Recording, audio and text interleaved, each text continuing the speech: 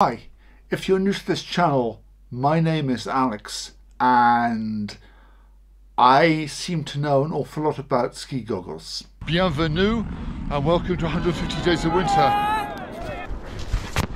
Hello! 7 screws, 1 plate.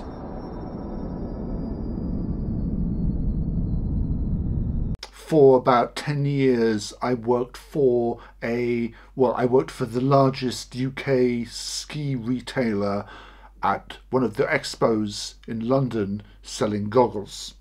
And with that in mind, someone brought to my attention there is a new ski goggle on Kickstarter. So I thought I would review it and give you my opinion on what they say is marketing BS and what is actually good. Here we are on RYIDAR's website looking at their Linklens goggle that they have got on Kickstarter. And first off, you can see very clearly they have gone for a good spherical lens design, which is overall looks really good. And as we go through, we can see lots of little angles of that, all of which so far looks very good. We can see that they're offering them in 3 colours. This is the first thing that comes to mind. When you look closely into one of the goggles, where the viewing port is, so to speak, where the foam is, there is about, I'm going to say about 1 inch of where the lens is, which isn't actually used. Okay, but we'll come to that later on. Linklens is designed for immersive sound experience through optimized open-air audio technology. Well, to me, that sounds an awful lot like a speaker. With surround sound, single ear mode, noise cancellation and water-resistant design. Well, as they're ski goggles, you would expect them to be water-resistant. A unibody design, music playing, phone calling, voice assistant. We'll come to all those points later on. These are the 6 best points they can say about the goggle. Okay, triple layer face foam, premium care for your skin.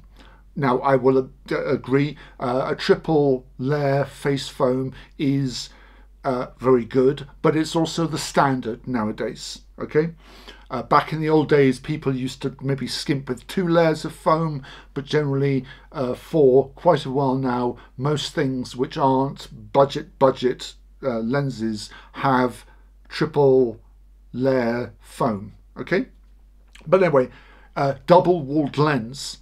Every goggle, I think my first pair of Oakleys that I was given back in the early 90s, yes, I'm old, had double layered lenses.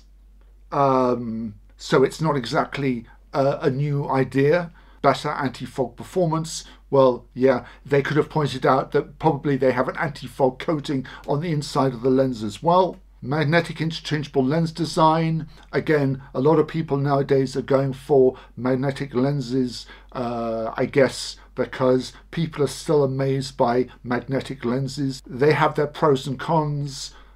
They are super easy to put lenses on. If you flex the goggle more, and here is a pair of Oakleys with no magnetic lenses. If you hold a pair of magnetic lenses and you flex the goggle like that, they will pop out. Okay, they will pop back in again, push the frame like so, they will lose their adhesion and they will pop out, if you like. So I like this, but you know, as you say, everyone likes magnets. Unibody design, well, everybody, for however long I can imagine, makes a unibody design goggle. Good for them, but nothing that really stands out. Side fur on their speakers, they've added a little bit of foam for sweat proofing. So yes, your speakers will start to get a bit of stinky when they absorb the sweat on from your face. Okay, and finally, silicone backed head strap. Nothing new about that whatsoever. A long time ago, somebody worked out that if you put a bit of silicone on the strap, if you're wearing it over a helmet, it just stops the strap from sliding down the backside of the helmet. 20 years ago, it was a thing. now it's absolutely standard. As we go down, and it's wider and taller, they say they've got a much wider field of view compared to, quote, classic. I have no idea where they found the term classic. 170 degrees of viewing angle. Well, as that is 180 degrees there, 170 degrees is, you would almost need to be one of those like lizards whose eyes can look in two directions. Super wide angle lens. Here is what sells these goggles. Open air audio. You have a pair of goggles with some speakers built into them, and as they say, immerse yourself in surround sound with open air audio. Well, to me that means speakers. By their own admission, they're saying there will be between 1 and 2 centimeter gap between the speakers and your ear, which probably also means that if you are with other people, they're going to hear the music you're playing, which is a trifle antisocial. Alternatively, if you're taking a phone call from somebody and you have people next to you, they will be able to hear what the other person is saying, which again doesn't work very well for privacy. Wind noise cancellation, they've got some microphones built in at the bottom there, basically, which say they will wipe out wind noise. Only time will tell when you're actually on the slopes to see if they will actually cancel out the noise. Okay, it gets very windy up a mountain and everybody's noise cancellation is different. Nothing in your ear but beats, and we can see an exploded diagram of basically what it is a speaker which fires backwards. They show the goggle sitting on a helmet, and I imagine with this speaker, if you are wearing a helmet that has got ear flaps on them, the ear flaps will in some way encase the sound so that you hear more of it, if you see what I mean. Of course, if you're wearing a hat or if you're not wearing a hat at all, sound waves go like everywhere. The hat comes down over my ears, and by their own admission, the speakers that they would have would be on the outside of this hat. Yeah? So of course, when the music is playing, that music has to go through all this material before I can hear it. Okay? Open air. But hey, no headphones. And as we go down even further, we can see that they are offering something called single ear mode, which by the sounds of it allows you to only hear the music in one ear. I'm wondering whether you will only hear the left channel or the right channel. Of course, listening to your music in one ear isn't a very good audio experience. And finally, we have voice assistant activation, where of course you will be able to talk to either Siri or Google Assistant. From what I understand, that if you have a Bluetooth connection with a microphone, you can activate Siri to do anything from making a phone call, sending a text, to doing anything that Siri wants. It's nice that they offer this system. However, it's not something that is in any way anything to do with them apart from that initial connection to your phone. Let's go and have a look at their Kickstarter page.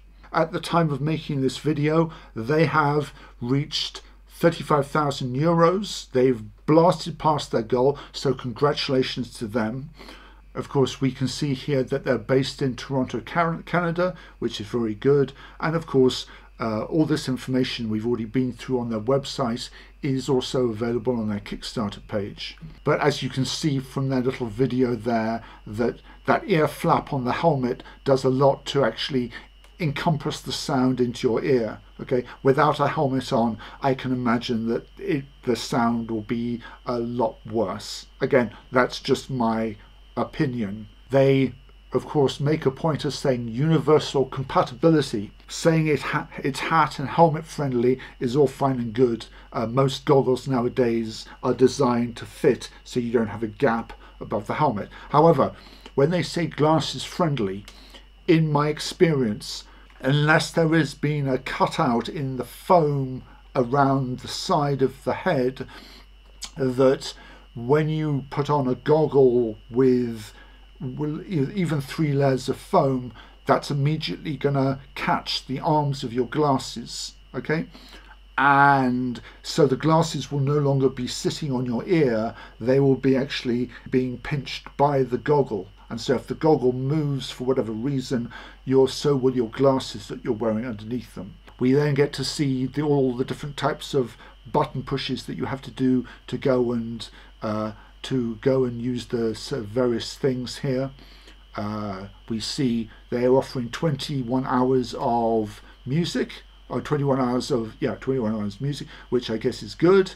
And of course they say that they are IPX4 water and snowproof, which again, they're snow goggles, they should be snowproof. And of course they then have a comparison page where they compare their product, which of course gets all the points, versus all the other ones. Although I would like to point out that when they compare to bone conduction, which I presume that they're talking about the ICEBRKR lenses that I reviewed recently, they point out that they didn't offer voice assistant activation, and I have to say after using them, they did. So they actually are selling the ICEBRKR goggles short. And finally, of course, they're offering them in 2 versions, the Pro and the normal.